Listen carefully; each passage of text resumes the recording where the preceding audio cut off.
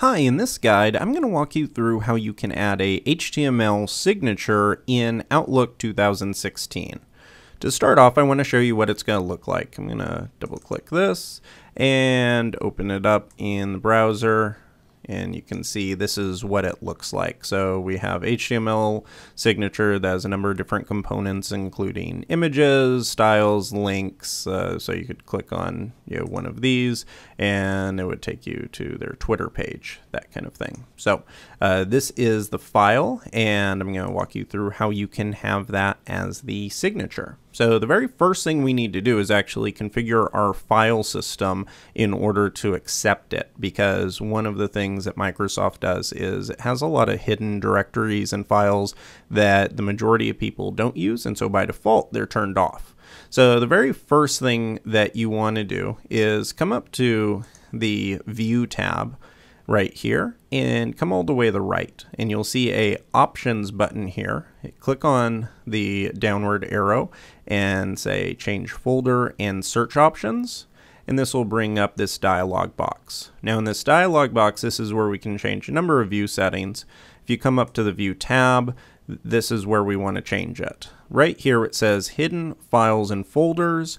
By default, it says don't show hidden files, folders, or drives, but for what we're doing, we actually need to see that and have access to it. So I'm going to click Show Hidden Files, Folders, and Drives, and also make sure this Hide Extensions for Known File Types, make sure that's unchecked. So don't check it if it's unchecked. By default, I'm pretty sure with Windows 10 it's like this, but just make sure that that is unchecked.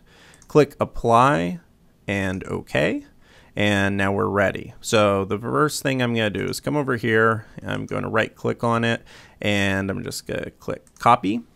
And now if I come down to Windows 7 or Windows 8 OS, what yours may be named differently, your C drive essentially. And if I come up to users, then click on whatever the name of yours is. Mine's Jordan because that's my name, but it's whatever your username is. I'm going to double click on that.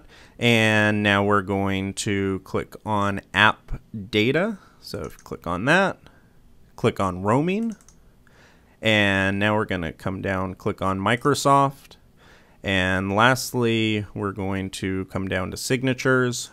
And here we have an empty directory. If I right click and click paste, you can see that we have our file. Now one thing that's very important to know with this file is you may notice the file type is .htm. If you do .html, it'll actually throw some errors. And just so you can see what that file looks like, I'm going to right click on it and I'll open it up with Visual Studio Code. And you can see this is the HTML file. So it's relatively straightforward. It's a standard HTML doc.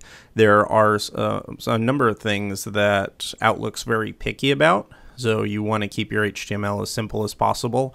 You can't use things like embedded style sheets or anything like that. You have to do pretty much inline styles, and that's why this one is created the way it is. So I'm going to click out of it, and now let me open up Outlook. And now we can supply the signature. So come up to top left hand side, click on File, come down to Options, and in Options click on Mail, and then Signatures. And inside of Signatures, you can see by default it has this Santillan one right here, and I can do new messages, I can do for which email account I want it associated with, that kind of thing. And don't be afraid when this doesn't show any of your images. By default, it's not going to be able to do this properly in your preview, but it'll work in your emails. So usually you'll want to change this for your new messages, replies, however you want that customized. And you also can have multiple HTML emails, but by default, it picked it out and it's right there. So I'm going to click OK, OK. And now if I click on New Message, it pops it up, and here's our new email message. It shows a few line breaks in there, but it doesn't actually show those when they're sent. So let me send off a email right here. Testing signature. Here you go. And click on send. Send anyway. It thought that I put an attachment in there, but I'm just going to click send anyway. And I'll open up this other account. And there it is. And by default, depending on what the people's signatures or security requirements are, it may or may not render the images right away. So I can say download pictures, and you can see there's our signature. And you may also notice that all the line breaks and everything like that are gone, and it works perfectly. And each one of the elements inside work as well. So this one specifically had links to like their LinkedIn. So if I click on that, it comes up right with their LinkedIn. If I click on Twitter, it comes up with Twitter. So all of this is an email message. So it's pretty cool that this is pretty much as easy as it is to implement a full HTML email right into your Outlook dashboard.